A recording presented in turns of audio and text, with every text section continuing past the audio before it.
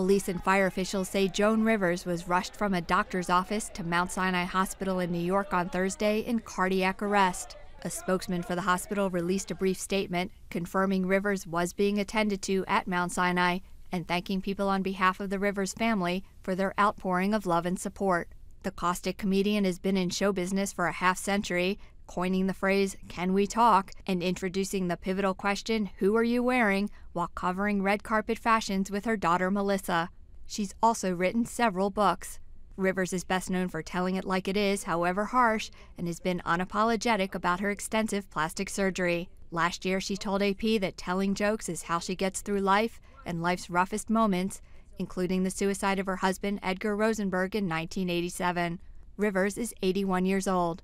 Hannah Buchdahl, Associated Press.